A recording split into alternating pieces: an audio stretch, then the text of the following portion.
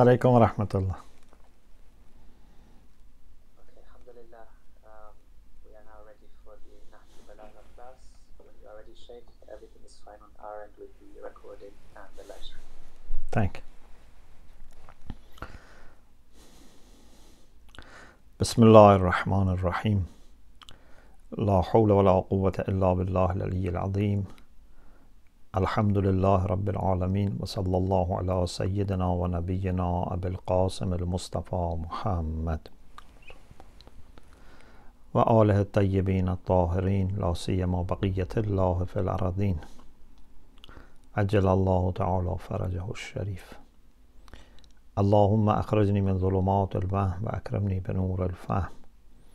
اللهم افتح علينا أبواب رحمتك وانشر علينا خزائن علومك برحمتك يا أرحم الراحمين.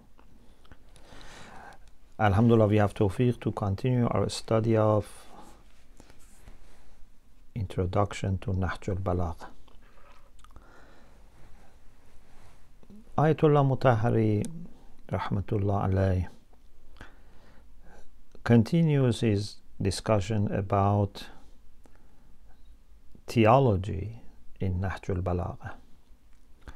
He says, unless we make a comparison between the logic and approach of Nahj al-Balaghah to such issues in theology and other sources and other schools of thought and philosophy, we would not understand the value of discussions in Nahj al-Balaghah. Comparison helps a lot. And he says we cannot have very expanded discussion. We gave you already some examples, some topics of theology under the light of Nahj al-Balaghah. And now he wants to make a comparison. He says the style, the method of Nahj al-Balaghah in dealing with divine essence and divine qualities is very special, very new. Even for centuries it remained new and unrivaled. And it's only possible to understand this with the help of the Quran. The Quran inspired Amir al-Mu'mineen in having such deep and new ways of dealing with theological issues. Some people who were surprised by seeing such depths and novelty, they said, these are not words of Ali ibn Abi Talib. These are said many centuries later by some philosophers, or these are taken from Greek philosophers. But he says whoever is familiar with philosophy, Islamic philosophy and Greek philosophy, cannot accept this, because if you know what was discussed in philosophy at that time, or even for centuries afterward, you would see that these are totally different. Or some people think, for example, these are words of Mu'tazilites later, and falsely or intentionally they are attributed to Imam Ali. But he says no, there are big differences with the Mu'tazilite ideas. And even if there are in some issues similarities, so you must say that Mu'tazilites have learned from Imam Ali, because although in Nahj al-Balaghah you don't have chains of narrators documented, in other places these are all documented, and also there are many other hadiths from Amir al-Mu'mineen which are documented, and we are sure that they go back to that time. We cannot say no, these hadiths have no history, and all of a sudden Sayyid al-Razi came and said this is said by Ali ibn Abi Talib. No, we have many clear records before Sayyid al-Razi rahmatullah alayh. What he did, as we said in the beginning, was not to bring all of a sudden and from vacuum these hadiths, was that he selected and put them together as a book in 3 parts: sermons, letters, wide sayings. Otherwise, these hadiths were there before. So, as an example, the issue of qualities of God. If you remember, when we had introduction to Kalam, we discussed this. And also in this course, I said before, Amirul Mu'mineen denies qualities of God which are additional to his essence. You know, he says, Kamalul Ikhlas lah nafyus sifat. If you want to perfectly make him one and consider him as one, you should negate any qualities. What does it mean? Does it mean that he has no sifa? Of course he has sifa. It means nothing additional, because there was an idea that they thought qualities of God are additional to his essence. Like us, our knowledge is different from our essence. We can gain it, we can lose it. But Allah subhanahu wa ta'ala's knowledge, power, life, etc. are the same as each other, and the same as the essence existentially. The only difference is the concept. We don't have few beings, the essence and then these qualities. Ash'arites believed in Qudama al-Thamaniya, eternal things which are Qadim, according to Ash'arites, were essence of God and 7 qualities. So they believe in 8 eternal things. For them, we have Zat, a sense, and then we have knowledge, we have power, we have Sam, Basar, Irada, Hayat, etc. Mu'tazilites denied this, but they denied qualities altogether. They said God has no sifa, and there is only niyab, means he acts like someone who has knowledge. He behaves, for example, like someone who has power, but he doesn't have knowledge, he doesn't have power. There is a poem Ayat Mutahhari mentions, Al-Ash'ariyyu bizdiyadin qa'ilah wa qala bin niyabatil mu'tazilah. Ash'ari believes in ziyada, means additional qualities. Mu'tazilites believe in niyaba, means essence replaces or is, filling the gap of qualities, means he doesn't have qualities. Ayatollah Mutahhari says, compare this to what Amirul Mu'mineen says in Nahj al-Balaghah. Amirul Mu'mineen says God does not have additional qualities. God does not have limited qualities. His knowledge is not limited. He has infinite knowledge. When an infinite essence has infinite quality, they should be identical. This is what we call Tawheed al-Sifati, unity with respect to essence, and with respect to attributes. Tawheed al-Dhati with essence, Tawheed al-Sifati, unity with respect to attributes, which means that all the attributes and the essence are identical existentially. The difference is in concepts. So, big difference between what Amirul Mu'mineen says and what Mu'tazilites came to say later. Or, for example, about Kalam, a speech of God.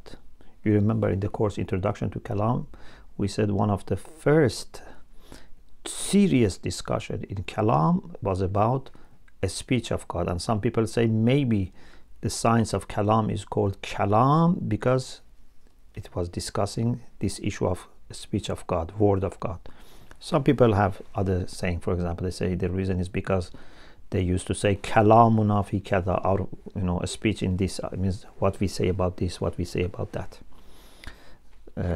So about word of God, or speech of God, or kalam of God, Amirul Mu'mineen has very deep saying. He says يقول لمن أراد كونه كن فيكون. Whatever and whomsoever he wants to create, he says be, and there it is. But when we say يقول, for example, Quran says إنما أمره إذا أراد شيئا أن يقول له كن, or here he says يقول لمن أراد كونه كن. When we say he says kun, this he says is not like me and you saying kun. لا بصوت يقرأ ولا بالنداء يسمع. It's not with a sound which comes, or with a call which is heard. وإنما كلامه سبحانه فعل منه إنشاؤه. His word is his action.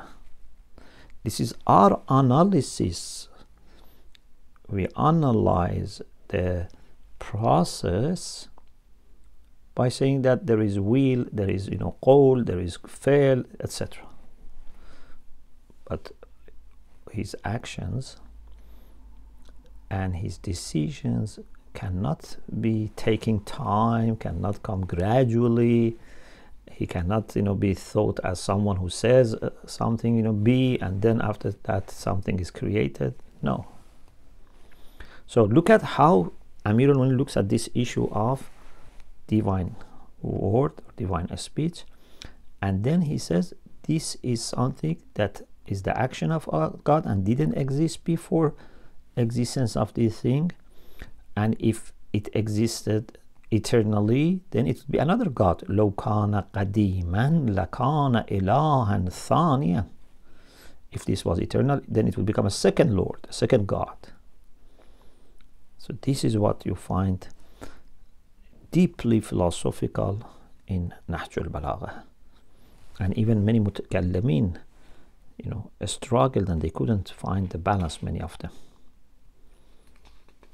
Also, he refers to the issue of husn qubh aqli, rational or intellectual goodness and badness, and he says, many theologians, even philosophers, use this not only in social ethics or ethics of human beings, even they have taken it to the issue of takween and what God does. But he says in Nahj al-Balaghah you don't find any reference to this principle. Amir al-Mu'minin didn't have this principle as a point of reference. He didn't find this to be doing what others thought may do. He didn't find it very appropriate for understanding the way God operates. Then he, after comparing with some mutakallimin's ideas, theological ideas, then he talks about philosophical ideas, and he says, some people have said maybe these are taken from Greek philosophers and intentionally or unintentionally are attributed to Imam. He says no. He says not only it's not from Greek philosophy, even not from Muslim philosophers. Even if you go centuries forward and you reach people like Farabi, and then Ibn Sina, and then Khaja Nasiruddin Tusi, if you come all the way up to Khaja Nasiruddin Tusi, you find some of the things that Amir al-Mu'minin says is not highlighted in their philosophy. And it is when Mullah Sadra comes and brings a revolution and revival in Islamic philosophy by introducing transcendent philosophy, Hikmatul Muta'aliyah, and storing again everything in a new order and with new concepts and new principles. You see that now he has many ideas that reflect Nahj al-Balaghah. And he refers here to an article by Allama Tabatabai Rahmatullah Alayh, and he says Hazrat Ustad Allame Tabatabai Ruhi Fida. unfortunately, some people, when they refer to their teachers, they don't mention the name of teacher. Even in the footnote, they don't say this is from, for example, my teacher, from his book at all. Ayatollah Mutahhari not only mentions his teacher, but not in the footnote, in the text. And look at the way he refers to his teacher. Hazrat Ustad Allame Tabatabai Ruhi Feda. May my soul be his ransom. And he really meant this. This was not ta'aruf. This is not, something that normally we say about people. If he says Ruhi Feda, it means that in his heart he was happy to give his life so that Allama Tabatabai can live longer. I just few days ago, because now we are actually, we have just had the anniversary of the demise of Allama Tabatabai. I read just few days ago that the late Allama Tabatabai and Ayatollah Mutahhari were together in one of the cities in the province of Khurasan. I forgot, was Fariman or another city, because Ayatollah Mutahhari was from Fariman. In one city, I don't remember exactly. And Ayatollah Nuri Hamadani, who is one of our Maraja today, he says, I was there. And I saw them there, Allame and Ayatollah Mutahhari. And he says the way Ayatollah Mutahhari was respecting Allame was exceptional. And he says when Allame wanted to make wudu, Ayatollah Mutahhari was holding his abba, his amame, like a child helping his old father. Although he himself a great alim, maybe many people knew him more than Allame in the public, not in the hose. But he was so polite, so humble before Allame, and keeping Abba, the cloak of Allame, Allame, the imama, the turban of Allame.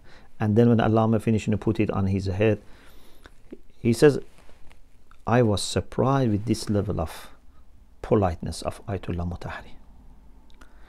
Or how Allame was with his teacher. And he says, a person offered perfume to Allama Tabatabai, and he said, after Ayatollah Qazi, my teacher, has passed away, I have not used perfume. And he said by that time, I think he says 2 years or something had passed, and maybe later also. He was not using perfume. So this is the love they had, the appreciation they had for teachers, and we should also show the same, because they are also our teachers. Maybe they are not our immediate teachers, but when it is teacher of teacher of teacher, it becomes even more important. So this is a key to success. If you want tawfiq for learning especially, you have to be grateful to Allah and to your teachers and people who are channels of knowledge. So anyway, after this, he says that Allama Tabatabai, in an article in a journal, Maktab Tashayyuh, which was published in Qom. Two famous journals were published in Qom before revolution. One was Maktab Islam, one was Maktab Tashayyuh. So in Maktab Tashayyuh, Allame, in the second article, in the issue number 2, or issue number 2 of the journal, says that these ideas that we find in our hadith about theology were not known to Muslims, were not known to Arabs before Islam, and you don't find in works of philosophers in other places which were translated into Arabic. You don't find them in the works of Muslim philosophers, Arabs and non-Arabs, and they are totally new and for some centuries remained untouched. Maybe people repeated them, but they didn't understand them. It didn't become an issue in their discourse, a topic that they discussed. And he says these continued till the 11th century. So for about 1,000 years, till these issues like Wahdat Haqqi.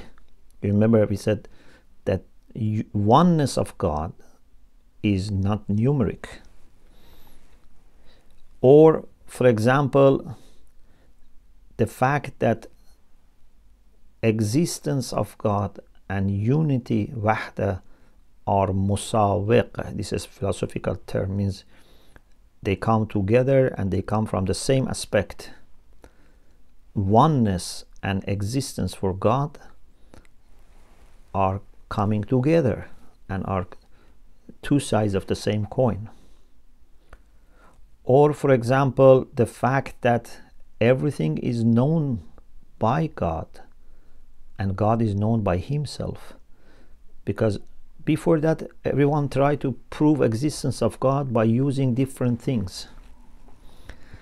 Even Ibn Sina, who thinks that he has found Burhan al-Siddiqeen, and he says that Burhan al-Siddiqeen is the one that you come to God directly and you prove the existence of God directly, but in reality his Burhan, his proof for existence of God, still is not that direct. It's mostly a matter of Burhan wujub wa imkan, and uses the concept of wujub, which is good, but still is not direct, because he doesn't explain why God is wajib, is necessary.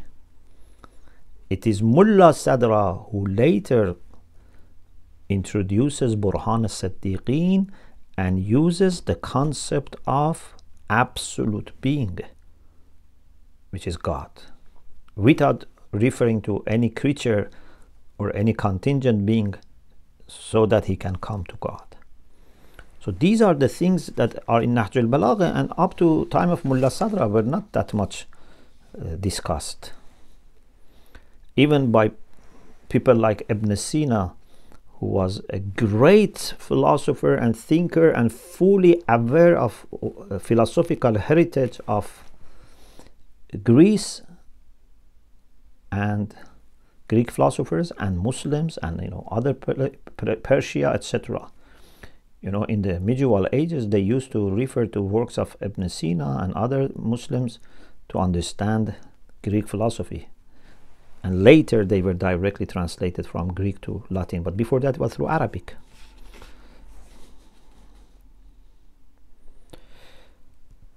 He says Hazrat Ustad. I don't know how we can translate Hazrat in English. It's very difficult. Maybe you can say, His Eminence teacher, my teacher. He says, referring to a hadith from Imam Ali, which is in Tawheed by Sheikh al-Saduq, says that the basis of this point in this hadith, which is from Imam Ali, is that the existence of God is unlimited, because it's absolute reality, and whatever is unlimited, whatever is absolute, is free from need, and everything else relies on him, but he doesn't rely on anything. In any case, he says what is in Nahj al-Balaghah, which is the basis of all discussions about essence of God, is that his existence is unlimited. It's absolute. There is no way to think of any limit for existence of God. Anything that can limit it can bring a modification for the existence of God. No time, no space, no quality can limit his existence. Time, space, number, quantity, quality, all these things that can limit, they come later in the actions, in the things that he creates, not in his essence and not in his essential qualities.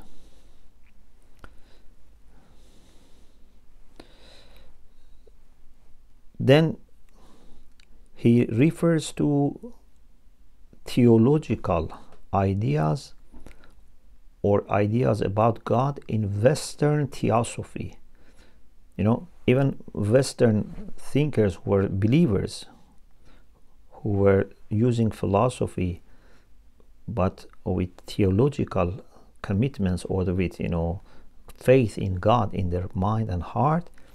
He said, unfortunately, they faced many problems because they were not well prepared for dealing with these deep questions. For example, he says, if you study the ontological argument of Saint Anselm, which is very famous, and then what, you know, people like Leibniz, Spinoza, you know, Descartes, all have said about God, and compare it to what is in Nahj al-Balaghah and later developed by Mullah Sadra, you find a big difference. So how can then someone says, you know, these ideas in Nahj al-Balaghah are, you know, borrowed from Greek philosophy? Even much later, there is no such similar thing there. So alhamdulillah, we finished this part, and he himself also apologizes. He says, I am sorry that the first two parts are very, you know, technical, but this is the way we have to understand Nahj al-Balaghah, and very important part of Nahj al-Balaghah is these deep you know, questions. But inshallah, from next session we will talk about suluk wa ibadat. It's about worshipping Allah and about our conduct and how we can, you know, get closer to Allah, how spirituality and you know, wayfaring are reflected in Nahj al-Balaghah. Very beautiful discussions we have about worship, about degrees of worshippers, what is Imam Ali's understanding of worship, about worship of the free people, ahrar, about their conditions, about how they appreciate night and ibadah in night, about, you know, tahajjud, and about the things that occur to their hearts, about ibadah as a medicine, as a remedy, and about, you know, being acquainted with ibadah. Inshallah, these are the things that in the next section of the book we will discuss. We pray to Allah subhanahu wa ta'ala to bless the souls of all our teachers and all our ulama who have great rights upon us, and we ask Allah subhanahu wa ta'ala to preserve for us those who are alive and give them inshallah healthy and tawfiq and lots of inshallah opportunities to keep enriching our minds and hearts inshallah. Alhamdulillah Rabbil Alameen.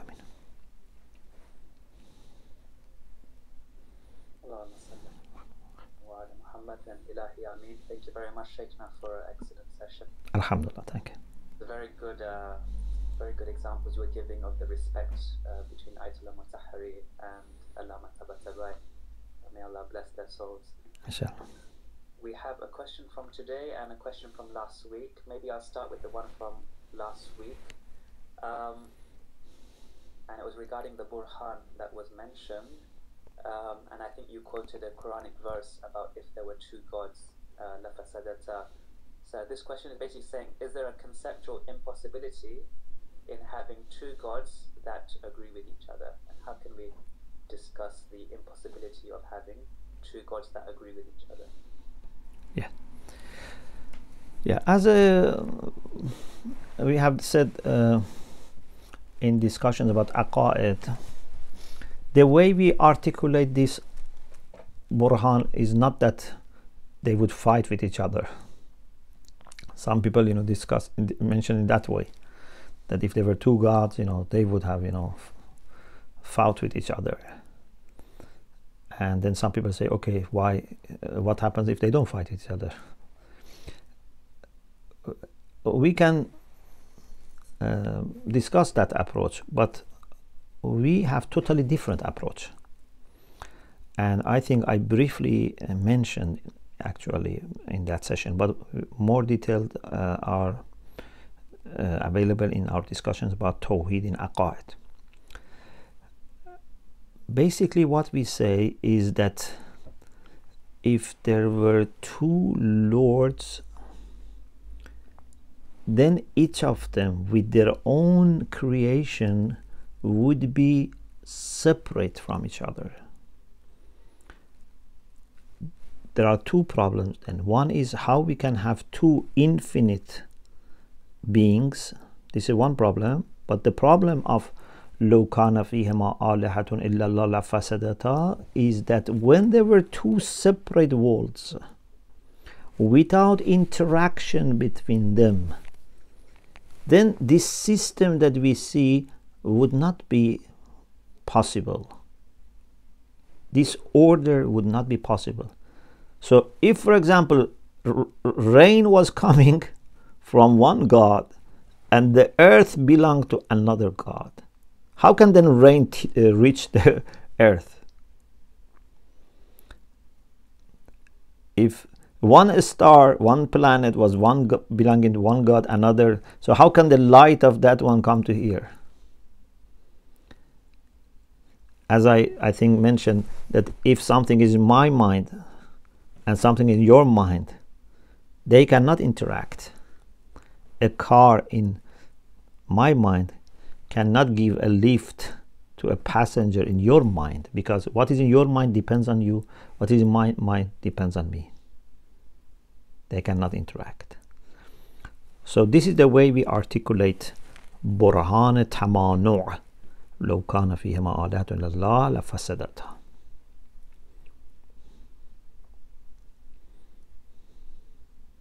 Thank you very much. You're welcome. We have another question. I've just put it up on the screen. It says, Salam, is this work mostly hidden, related to a unique relation between student and teacher? If I understand the question correctly, it's speaking about the student-teacher relationship and whether it is mostly hidden or is it open and in the public. If that's what you understand from the question as well, Sheikh. This work, which work? So I think the sister is asking about the unique relationship between the student and the teacher. Is it mostly hidden or is it in the public? Of course, the main thing is in the heart, but to some extent should be expressed in the public, if I understood the question. So I cannot just love someone in my heart and then don't praise him in the public, don't mention him in the public, don't say I owe him in the public, don't refer people to his work in public. Maybe sometimes, you know, for example, there are situations that for example, I should, you know, not mention my ustad, you know, too much, because they can, you know, some people may feel, you know, I am biased or etc. I don't know, maybe sometimes there are some secondary issues, but for sure, when you are in debt to someone, or when you respect someone, when you love someone, when you have benefited from someone and you think other people can benefit, naturally you would mention and praise him in front of other people. Actually, this is a very important requirement of gratitude, that if I have benefited from something, I would also let other people benefit from that. If there is a book which has been beneficial for me and I am grateful, so I should let other people also benefit from that book.